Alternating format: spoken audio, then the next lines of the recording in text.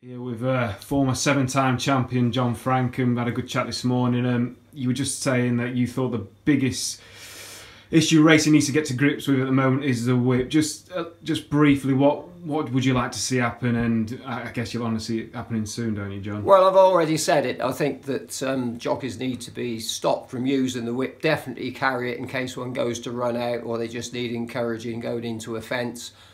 But 99.9% of horses try their hardest. If I was a jockey and I thought that I wasn't working as hard as the horse, then I'd be disappointed.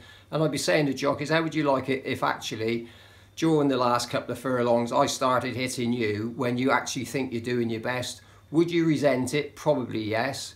Would you ride better for it? No. Are you better balanced without being hit? Certainly. You're worse balanced. So I think there's so many things and so many positives to come out of at least trialling it just for a month. Let's have a month of racing where jockeys carry a whip but don't use it, and let's do away with this stupid situation where you can win a race by breaking the rules and keeping the prize money. It's just not right.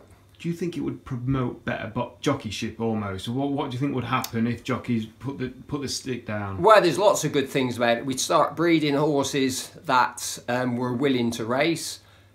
Jockeys would have to think more about conserving energy. They'd have to ride better races, and all the really good jockeys, the cream, would come to the top, because the strong lads, the ones that are good judges of pace, they'll ride more winners. The lads sitting in the weighing room that are thinking, I wonder if they're going to ban the whip, the good ones will be saying, yes, I hope they do, because I'll ride more winners.